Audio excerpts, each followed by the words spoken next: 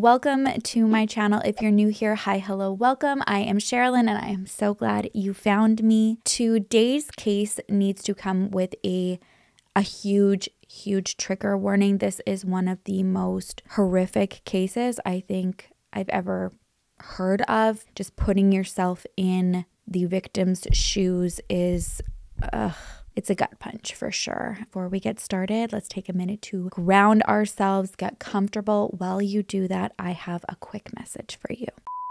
I want to give a huge thank you to our sponsor today, Fume. If you are a regular Sippin, you know how much I absolutely adore this brand. Not just what they have done for me health-wise, but just coming from like a brand side of things. As somebody who works with a lot of different brands, I turn down offers sometimes. They are just an absolute joy and pleasure to work with. I don't turn down offers from them, that's for dang sure. Fume is an innovative, award-winning device that helps with what can be a very stressful time, transitioning from breaking up with bad habits into a much more enjoyable and attainable process. Instead of electronics, Fume is completely natural. Instead of vapor, they use flavored air, and instead of harmful chemicals, Fume uses all natural, delicious flavors. Mine personally is the mint, the crisp mint. I can taste it every time I say crisp mint. Now, if you saw my last video that had Fume sponsor it, I mentioned how I thought I lost my Fume, accused my sister of taking it. Turns out it was just somewhere where I put it so that I wouldn't lose it. And then I forgot about putting it in that spot entirely and temporarily lost it. Then when I had received the newest brief and I saw that they had launched a new component to the Fume, the base, that's what it's called, the base. I was like, wow, this is going to look super staged, but it wasn't. And I didn't have the base at the time, okay?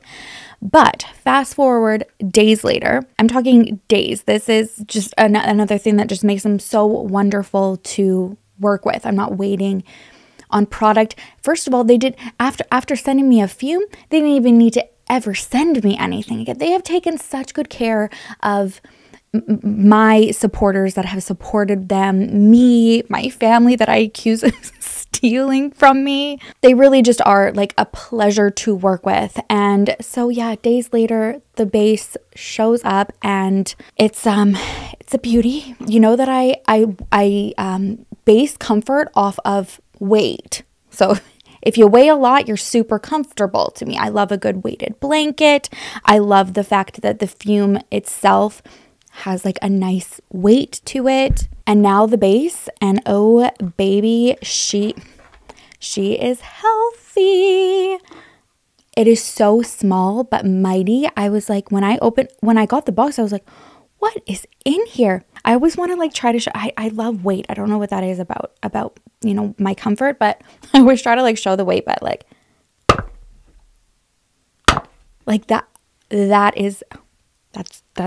that's a healthy gal. Like the Fume, it is designed to have that fidgeting aspect in mind, but still the purpose of not losing your Fume and being able to like put it down, but you can still like sit there and fidget and play with it. And that's what I love. These products started out as a tool for me to work through, you know, the hardest days of breaking a habit. And then now I hardly ever find myself needing the device for that, you know, device to mouth motion. And it's just kind of now turned into my little fidgety comfort cuddle bug. And now I'm so excited to have like another piece to everything. So just to make sense of what I'm saying, if this is completely like your first time ever seeing this device, your Fume is designed to have all of these little movable parts that actually do have a purpose, which is great. So inside you put your core in there, you close it, it's magnetic. You can adjust the airflow, but it still has like a little clicking sound, which is just really helpful. I know not just for me, but for a lot of people, it's just kind of redirecting their stresses and anxiety. I love traveling with this because it's something that I can just... Fume has served over 150,000 customers. They have thousands of success stories.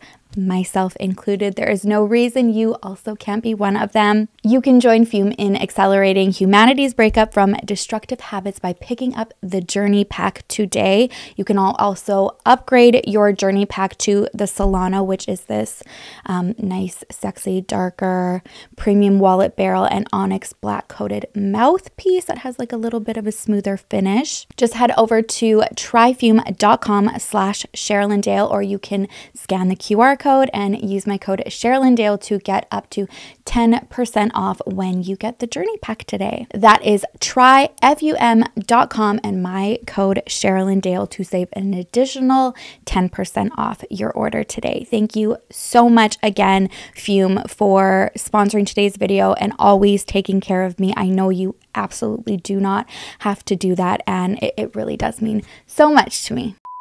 August 2nd, 2015 was a seemingly ordinary day in Franklin County, Ohio, and that tranquility was quickly shattered by a frantic 911 call that came in. The voice on the other line was barely able to get words out due to just trembling and sheer panic in their voice to report an unimaginable scene that was unfolding in front of her at a Speedway gas station. A young woman had been completely engulfed in flames, and a man was on fire to the lower portion of his body. When officers arrived, they quickly realized this was not just some accident, innocent accident that happened at a gas station. It was a nightmare. Witnesses at the scene were shocked and horrified by what they had just seen, which was the man, Michael Slager, deliberately douse his girlfriend, Judy Malinowski, in gasoline in broad daylight and lit her on fire. Judy Hensel was born on August 26, 1983 to her parents Thomas Hensel and Bonnie Bowes in Columbus, Ohio. She was the oldest child with a younger brother and sister that her family said she doted on. From a very young age, Judy was a fighter and learned how to handle adversity and tragedy with grace and kindness and an open heart. And that started in 1997 when she was only 13 years old and endured one of life's hardest lessons, which is losing a parent. Her father, Thomas, passed. And despite such a devastating loss, Judy didn't let it change her upbeat, friendly demeanor. She is described as always having the ability to make everybody that she knew feel special and strive to make people smile and laugh with a very quick-witted sense of humor. She was known for being very outgoing, kind, and active in several social and community activities in her area. She was even crowned homecoming queen at New Albany High School, which wasn't the only time that she was crowned. She also won the title of Miss New Albany, something that her mom felt she won not only because of her outer beauty, but her inner beauty and her heart and soul as well. After Judy graduated in 2001, she went on to attend Ohio State. Look at me with the accents. Ohio State University. And at 21, she married a man named Ron Malinowski, who she had 2 daughters with. And people who knew Judy said she was just one of those women who was born to be a mother. Her daughters were her world, and it is something that she might have not had the opportunity to have if she didn't have children at the time that she did, because not long after she became a mom, she was diagnosed with ovarian cancer. She was able to beat her cancer with treatment, but unfortunately in 2006, it returned when she was only 23 years old. So at this point, doctors decided that Judy needed a full hysterectomy to prevent the cancer from returning. And obviously, battling cancer is challenging enough, but on top of that stress, she also became dependent and addicted to the pain medication she was being prescribed during her recovery. Her marriage also ended in divorce, with her husband being unfaithful during this time. So there was a lot going on here, and something that I think is really important to be aware of is I think so often that when we think of people who are addicted to drugs, that you just kind of instinctually go to, oh, they decided to like dabble into too much partying and it got out of hand, and then they've chosen these hardships of addiction based on putting themselves in those situations. And first off, that's generally not what happens. Second, addiction has so many different layers to it and so many things that contribute to it to lead that person into the position that they're in. And I never understood that until I myself was recovering from a surgery. I was prescribed a heavy narcotic. I took my doses, didn't think anything of it. It was just like, okay, these are the doses I take. It is what it is. And when the last pill of the bottle was there, I was like, okay, sweet. After this, we're done. And I'm moving on from that part of my recovery. And let me tell you, that first night was absolute hell. And I was like that for about a week. And it wasn't like my mind, it was my body. Like my body was losing its mind because it was wanting more. Not me. I was like, we're cool. We're going on to the next stage here. And it was my body. And that gave me such a realization, because I was like, wow, I was only on this for a week. And those weren't even drugs that are as high of a dose as the level that I hear a lot of people become addicted to. So that opened my eyes so much to how this has happened. So I can't imagine what Judy was going through with her level of surgery and pain medication. And this isn't something that, she chose for herself. And again, that's such a misconception. I don't believe that anybody wants to deal with that pain in their life and struggle. So I can't imagine what she went through. And while she's fighting through her health issues and overcoming addiction and a divorce, she had reached out to a man named Michael Slager, who was a construction worker. He was 8 years older than her, and I believe was an acquaintance of her ex-husband. So they became friends, and she kind of leaned on him for comfort and friendship, and opened up that, she was in a vulnerable state with, her heart, because of everything that had gone on in her marriage. And I guess their relationship was complicated. They were friends, but the more they hung out, the stronger the feelings became, primarily on Michael's part. And he confessed that he was in love with her, which further complicated things, because I guess he was also dating other women, some of which I think knew Judy. And then there was a period of time where they didn't really talk much because Michael went to prison. It's not really clear to me if Judy knew why, but Michael definitely had a lengthy criminal history with some very concerning charges. He had multiple convictions for domestic violence, assault, aggravated, menacing, sexual battery, stalking, making false police reports, rape, petty theft, endangering children, disorderly conduct, resisting arrest, failure to register as a sex offender, and obstructing official businesses.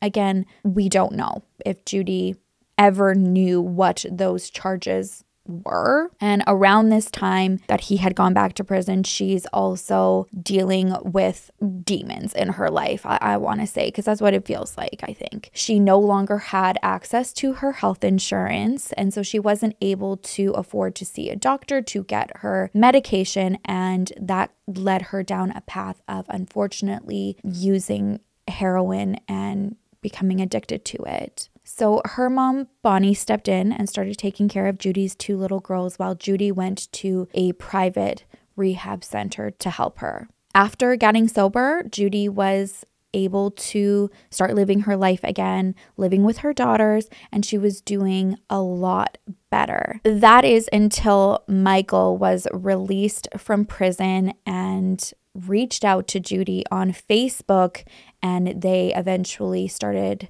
to chat, reconnect, and started dating. Like I said, we have no idea if Judy knew about his record. Sadly, if she wasn't aware prior to dating, she definitely found out for herself what his true colors were shortly after they started seeing each other, because he started to abuse Judy. Her mom said she saw bruises on her face, and eventually Judy confided in her sister that he had been harming her and even choked her when he was angry. From here, it wasn't long until Judy relapsed. This is something her family strongly believe Michael encouraged so that he had more control over Judy. And based on their accounts of that situation in a whole, I can understand why they felt that way. Judy claimed that Michael, he didn't do drugs, but he bought them for her. He supplied them every single day. And that can definitely be a tactic for somebody to have something over your head and control you, making you more vulnerable, in a worse place in your life, and depending on them. This relationship was beyond toxic. During a 2-month period of May to July 2015, the police had received 13 phone calls either from Judy or from Michael. Most of them were actually made by Michael, and he would report things like, oh, she took my car without asking, we got in an argument, and she's off, and then wouldn't press charges. And the calls from Judy were calls that, like, she thought that Michael was quite literally going to kill her and feared for her life. And when she spoke to friends about it, she got the impression that because of her situation, her complaints really weren't taken seriously. They didn't really do much to help her because the misconception was like, oh, okay, well, she's an addict, so she must put herself in these situations. I don't know how many times we've talked about cases where that just, my blood starts to boil because, yeah, to think of somebody less than because of struggles in their life just, sets me off. There have been investigators who looked into some of those calls and records and believed that Judy was too scared to offer help that was offered to her, that there was help offered sometimes when she called, but she was terrified of what Michael would do to her if he found out that she was talking to police, which also could be true and something that I could empathize with. Come on, Sherrilyn. The fact that he was calling the police more than her, and that she was calling and that she was fearful, it showed me actually how diabolical he was, because he was using those calls to control her even more, which is something that I've personally experienced, this level of intimidation and control, except for he told me he had like family working in homicide and private investigators that were, available 24/7 to, for his phone calls. So Michael, I could easily feel that he could manipulate the situation by having them come in and just spin the narrative that, she's some delinquent who's taken off with his property or whatever he's saying in these different calls, and that the police would show up and have a record of her being the one that's like over the top and dramatic and this thieving girlfriend who's struggling with addiction. So on August 2nd, 2015, Judy learns that a rehab center close by had a bed that was available for her, and she asked Michael to take her there. He dropped her off at the facility and drives off, but soon had turned around and gone back. And when he had got back, he sees that Judy is still outside having a cigarette. And she actually hadn't gone in yet because she wanted to call her mom and talk to her mom and her daughters before she had checked herself in. And he pulls up and ends up losing his mind, telling her to get into the truck, believing maybe that she was going to go off and not actually go in. And he drives her to the gas station and says that he did this so that Judy could buy cigarettes. Judy says this entire time that he's driving to the gas station, he's extremely upset, losing his mind on her. And when he got out to go inside the store to buy the cigarettes, she snuck out of the truck and hid behind the back of the building. I guess there was this kind of like a green patch behind there, and she just went there to sit down for a second, collect herself. And as she's doing that, he flies around the back of the building in his truck. He sees Judy, jumps out, and just starts screaming at her. He's berating her for about 10 minutes until Judy just cannot take it anymore, and she has a cup of pop and she just throws it at him. And he goes off the rails and just does the unimaginable. He ran around to the back of his truck, grabbed a can of gasoline, and started coming towards Judy. And she's screaming, trying to plead with him, and falls to the ground. Michael continues walking towards Judy and just starts pouring the gasoline over the top of her head while she's screaming, begging him to stop. As she's screaming, she's getting gasoline poured down her throat, and he just says things to her like, "You want to throw something at me? This is what I'm going to do to you. How do you like this?" Like, freaking sick. Jurassic Jail. This is why we need Jurassic Jail. After he poured gasoline all over Judy, he backs away for about 30 seconds while Judy is still pleading with him to help her, promising him that she'll get back in to the truck and leave with him. And Michael just pulls a lighter out of his pocket and starts walking towards Judy. Judy's crying, begging for help, unable to get up because she's having problems with her shoe from tripping. And Michael leans down and lights Judy on fire. And instantly her entire body is engulfed in flames. She's screaming, begging him for help, and then her vision goes. And then the last thing she remembers seeing is just him staring at her with this evil stare. And she's trying everything to get this fire out, rolling on the grass, trying to take her sweater off. And it didn't take long until she just blacked out. It was hours later, after Judy blacked out, that she miraculously woke up in the hospital in critical condition and finds out that there were witnesses who had seen everything and called 911 and told police that Michael had deliberately done this to her. These witnesses also told the police that after Michael had poured gasoline on Judy, he walked back to his truck and looked like he was gonna leave, and they're standing frozen in shock and just see him like stomp over to her and light her on fire. And it wasn't until these witnesses started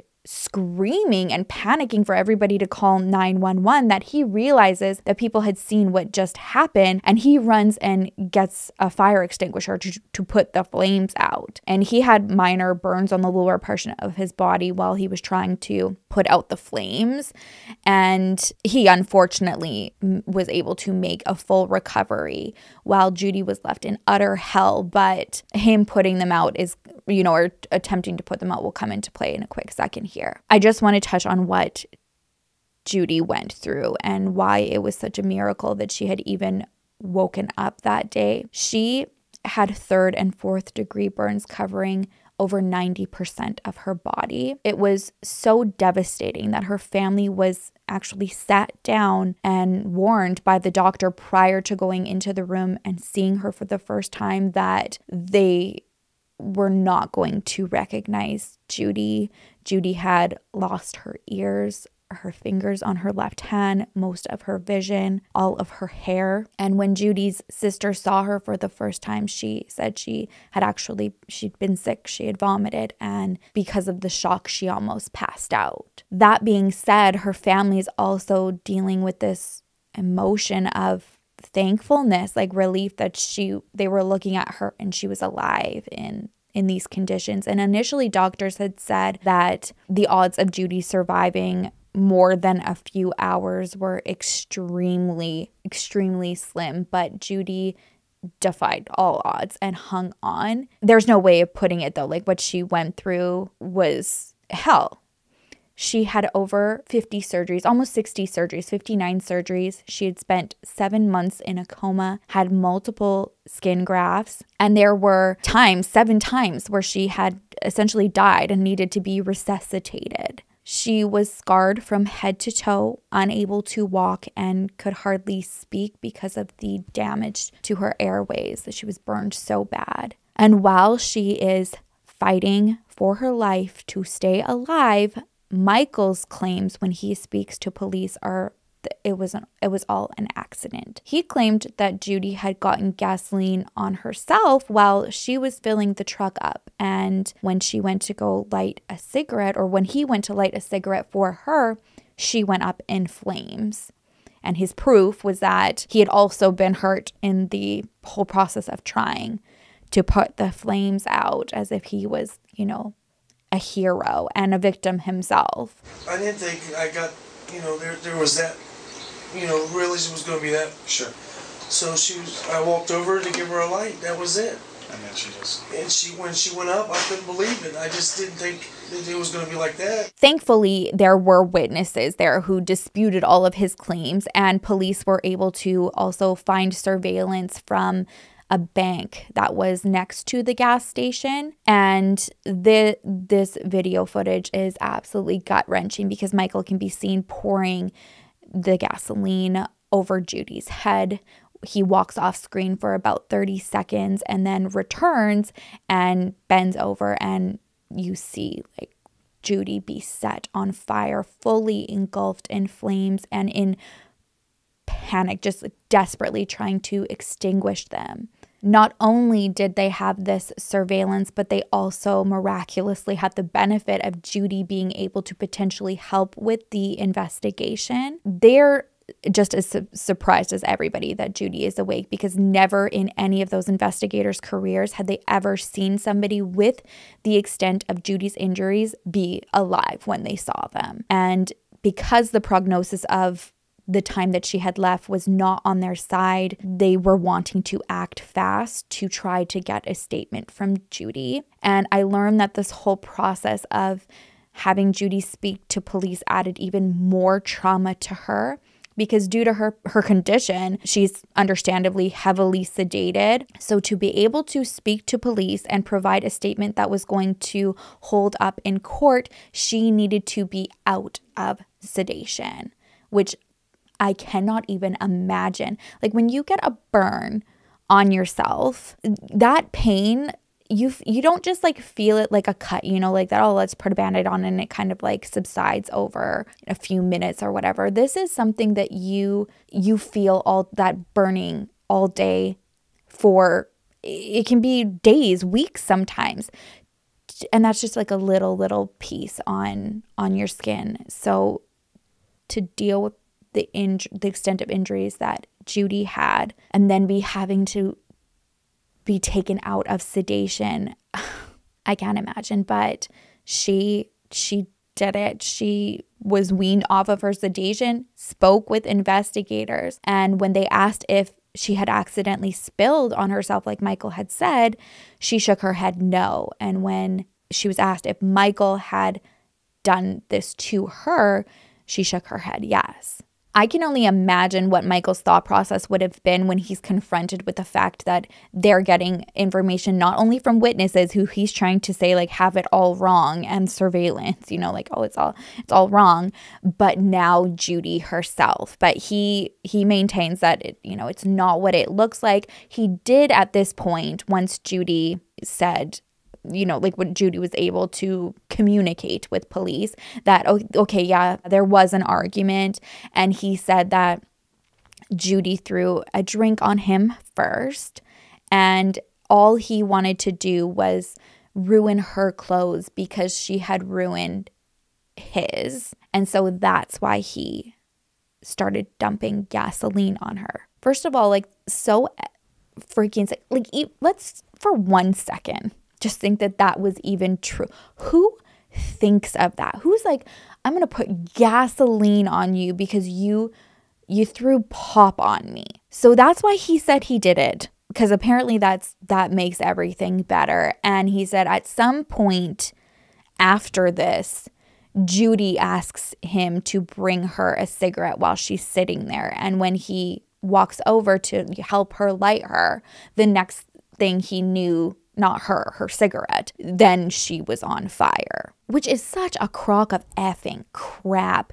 And investigators aren't buying it. They believed that, all right, if somebody is drenched in gasoline, their natural instinct would be like, get this off of me, wash this the F off, like I'm stripping down, and probably so scared to even move the wrong way that you're gonna like, have some static spark or something, and you're gonna go up in flames. Like, to think like, oh yeah, I'm covered in gasoline while I'm soaked and sitting here, can you please get me a cigarette? So yeah, wasn't buying Michael's story. And not only did they not think that it wasn't an accident, they did believe that his full intentions were to kill Judy that day.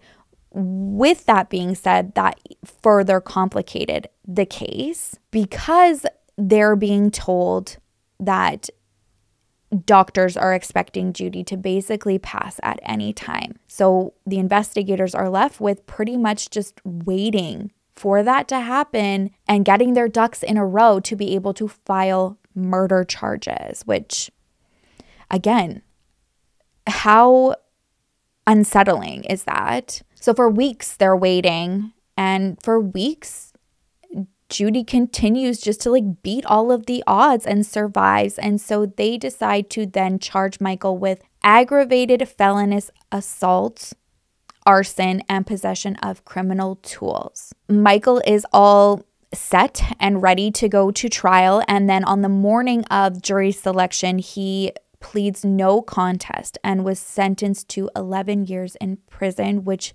was the maximum for those charges, which is mind-blowing because this creep had just like the most awful history of violence. And Judy's mom, Bonnie, has spoken about this, like not only was the sentence such a slap in the face, but what Michael's attorney said the reasoning behind the plea was. And he said that it was basically to preserve Michael's rights in the event of a more serious charge like murder, because they are also anticipating this could happen in the future.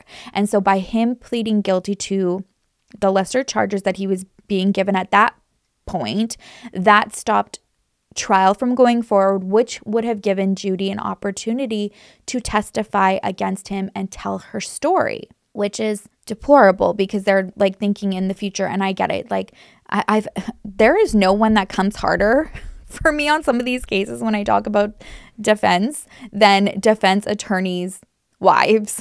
Like, y'all are ride or die for your mans. That's okay. I get that everybody has a job. And I know that there are like wonderful defense attorneys out there, but it doesn't, negate the fact that I still get super upset when I hear things like this. Like, yes, they are doing their job. They are good at it, but it is still upsetting when you put yourself in the victim's shoes. So, yeah, handling this whole case would have just been like, I don't know. I don't think I would have made it out okay. So with that in mind, knowing that that was the tactic and knowing that, investigators, doctors, prosecutors for the case, even Judy and her family, like they're not blind to the fact that Judy is not going to survive this. They're being told all of the time, like, this is inevitable.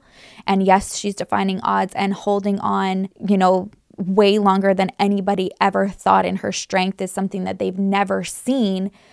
But they knew that this was going to be something that was going to happen and that Michael needed to pay for what he did to her. So they all essentially start building a case for future murder charges while their victim is still alive. And Judy is so upset, as you can imagine, when she learns about the sentence that he was given, 11 years for what he had done. She felt like he deserved a life sentence for that arson because what she had gone through was so horrible. No human, she said, should ever go through that. No creature should ever have to go through that. The pain of being set on fire was what she said was like a life sentence for her. Judy's mission just became about holding on for her daughters, they were a motivation for her to keep living, but she also wanted women everywhere to know her story and learn from it because she never wanted another woman who was in an abusive relationship to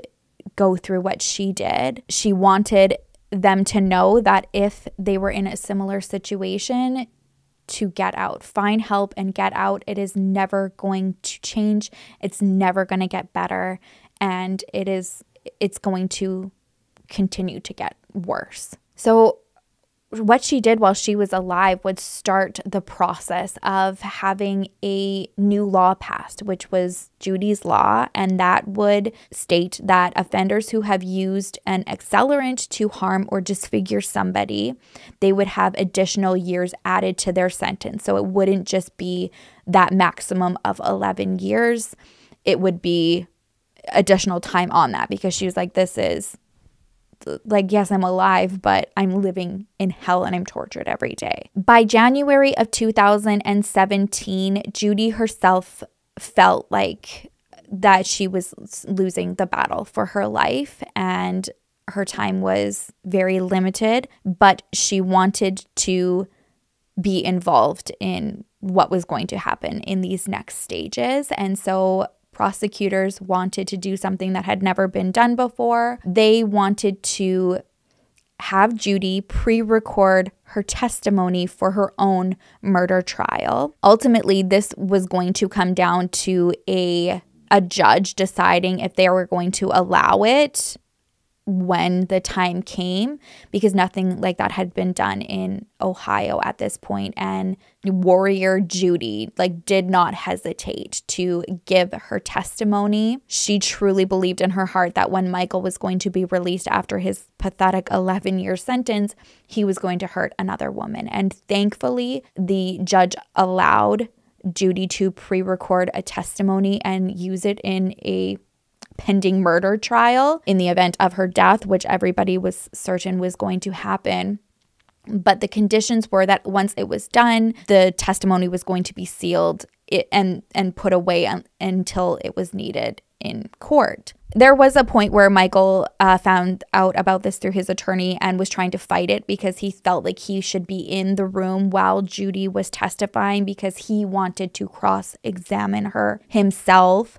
But thankfully, the judge overruled this motion and said nobody was allowed to be in the room with Judy at all while she was giving her testimony, which thank freaking goodness, because narcissistic whew, that doesn't even cut it to want to be in there and do it. Oh my God. Yeah. Rage. Like Judy's initial statement to investigators, she again had to endure the agonizing process of spending weeks just being weaned off of her pain medication to prove to the judge that she was of sound mind. Oh my gosh. And the videos of her testimony, you can tell she is just in pain absolutely everywhere. This is Magistrate Elizabeth Waters. I'm going to swear you in. Could you please raise your right hand to the extent that you possibly can? She's sobbing, saying she doesn't know if she could do it, but knew that she needed to do this and get through this testimony. So on January 26th, from her hospital bed through a speaking valve over her trach, Judy gave a 3-hour testimony that was recorded over video call. She answered questions from both prosecutor and the defense and testified that Michael's claims that this was an accident was a complete lie. She said never did she accidentally pour gasoline on herself. He had relentlessly poured it all over her. She was covered in head to toe. She spoke about the horrible feeling of having gasoline go down her throat and remember trying to cry out for help and it just burned so bad. She says she remembered every moment that she was going through while she was lit on fire, fully believing that those were her last moments and just praying for herself and for her children. Not only does she remember all of those feelings and thinking that she was going to die, but she also remembers the look in Michael's eyes. And she said that she was looking at somebody who was just empty, pure evil. There was not an ounce of humanity as he was looking at her. When Michael's defense got to cross-examine Judy, the way they went was to focus a lot on her struggles with addiction, which is always, again, something that disturbs me because it tries to make a victim less of a victim because of their hardships. And there's no way to dehumanize somebody unless you're like the scum of the earth, like somebody who abuses children and animals and old people.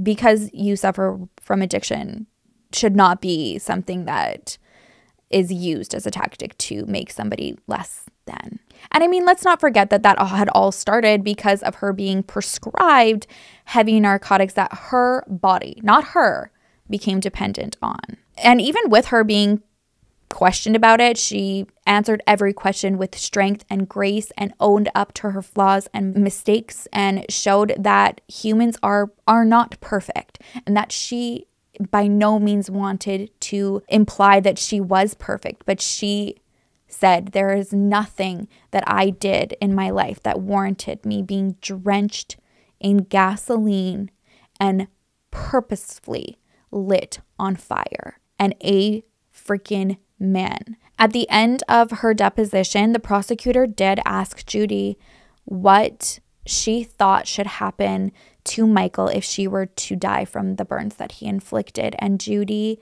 being who everybody who knew Judy described, a woman who always put everybody first and was very understanding and kind, said that she thought Michael should be charged with murder and that he should be given a life sentence, but not a death sentence if that was an option, which I mean, I think right there shows her heart. That's what shows her humanity, not her mistakes. Sadly, a few months after the testimony that Judy gave, after 59 surgeries, 696 days in the hospital, she passed away on June 27th from organ failure. She was next to her mom, holding her mom, and Judy was only 33 years old. Her mom spoke with People magazine, and oh my gosh, there was a quote in there that ripped my heart apart. She said in those last moments, she told Judy, a part of me is going to go with you when you pass, and a part of you is always going to stay here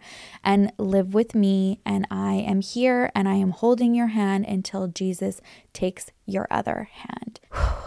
Yeah.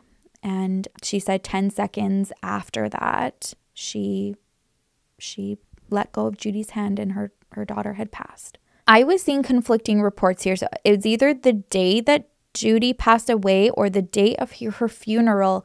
The Ohio Senate adopted Judy's law, which is incredible, the law that she was a part of when she was still alive. And 2 months after Judy died, the governor held a ceremony where he and Judy's 2 daughters signed Judy's law, and her daughters were only 10 and 13 at the time. And so this law states that an additional 6 years would be added to the sentence if the offender used an accelerant to harm or disfigure somebody.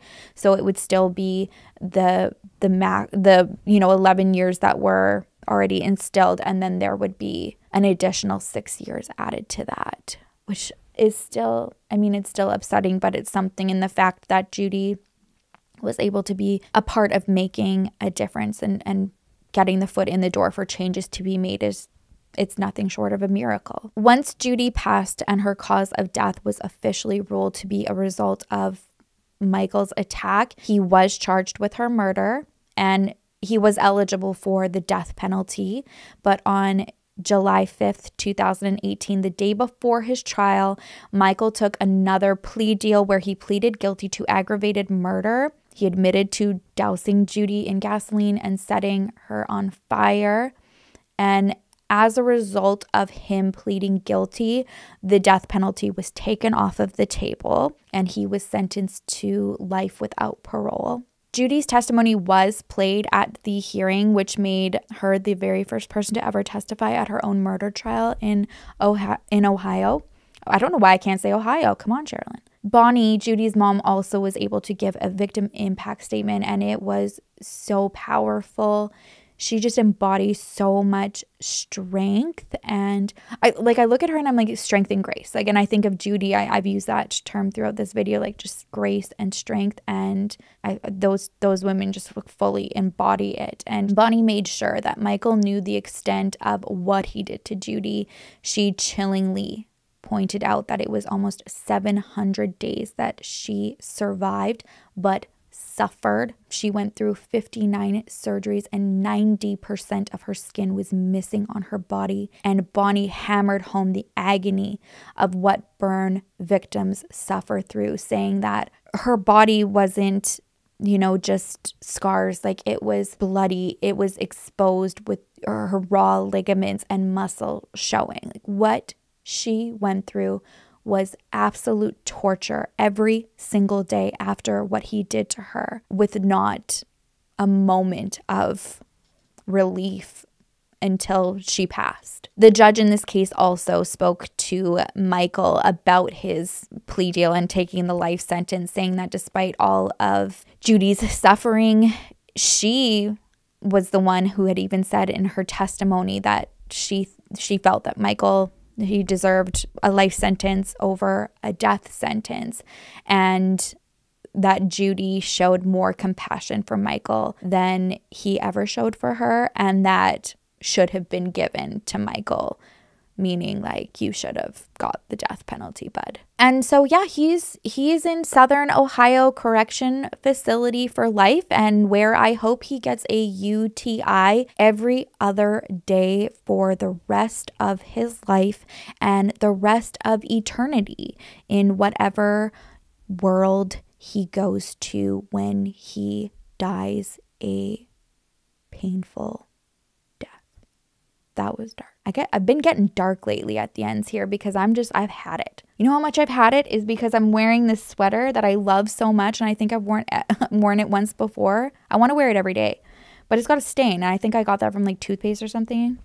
Anyways, that's how much I've had it, where I'm just like, I don't wear the sweater, Sherrilyn. The only positive that I can take from Judy's case is that Judy's family want to ensure that what happened to Judy never happens to another woman. They have created the Judy Malinowski Foundation with its mission to help families and their loved ones who are suffering from drug addiction, domestic abuse, and human trafficking. And to have all of that encompassed in a foundation is just incredible, because so much of that is connected. They are also working on expanding Judy's Law into other states and working with first responders and investigators to develop technology that is going to assist them with dealing with people like Michael, especially when they have repeat offenses. Going back, I think is so incredible to be able to see something like that on hand or have technology,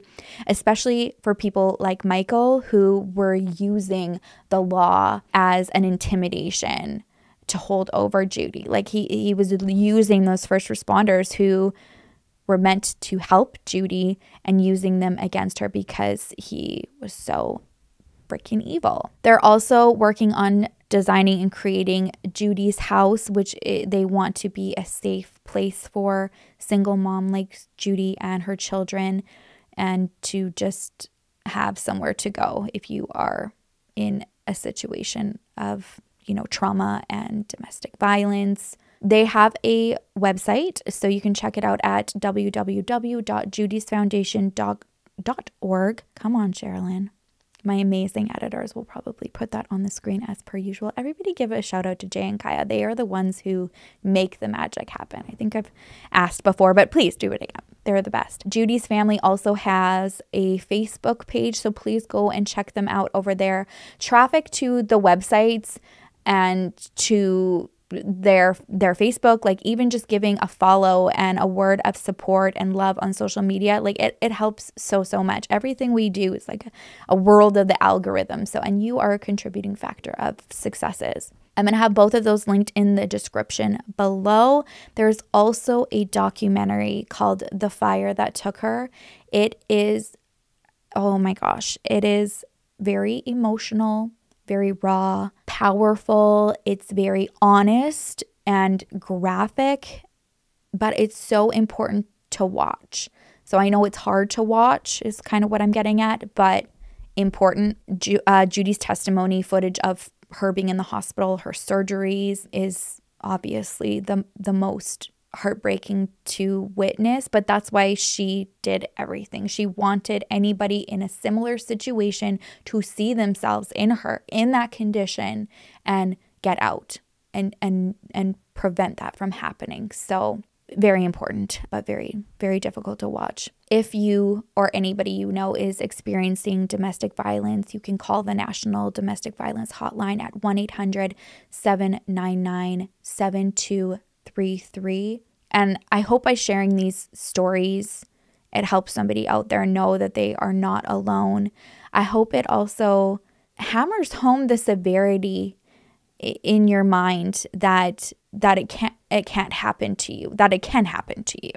Because I think it's so easy to think like, oh, I don't think it can happen to me. Or I think a lot of women also second guess themselves thinking, you know, there's other women out there who have gone through far worse than I have. You know, who am I to talk about this or to ask for help, you know? And no one deserves to be treated like subhuman. No one deserves to be controlled, to be manipulated, degraded, mentally, physically. You don't deserve that. And just because, yes, there are other women who might be experiencing worse abuse than some, all abuse should be treated the same, and you don't deserve to be abused. There is never a positive outcome in these situations. I am telling you right now, the amount of excuses you want to make, the things that you want to try to ignore, like it will never change the very grim truth that if you don't think what happened to Judy can't happen to you, and that there are not monsters everywhere out there like Michael, like there are, and it can happen to you. I want to leave off with the fact that Judy's hardships did not define her. They did not make her less human or less of a mother or less of a daughter. She saw the light. She wanted to get help for the mistakes that she admitted she had made, and she was never given the chance. And Michael Slager took that from her. So please go and send her family some inspirational love and support. They are incredible humans, and if you can share and help the message of their mission in any way, even if you can't donate, there is so much that you can do just by sharing and interacting with the things that they post. By doing that, you are helping to pump out that content to a woman who needs to be seen, to see it, and could potentially be saved. I just always hope that I stress that things like that you might not think are significant or do much help so much. So if you're feeling powerless in, okay, I'm in a financial type situation, that's okay. There are so many things that you can do, interacting with this video, even sharing it to other places so that more people see it and can go to Judy's family's page, or just going over there and sharing their page, their foundation. It helps tremendously. So that is it for me today. Thank you guys so much for watching. If you haven't already, please don't forget to like and subscribe. It means the world to me. I love and I appreciate you so much. I will see you in the next video. I will miss you terribly. Until then, make sure to love each other, love yourself, and I will see you soon.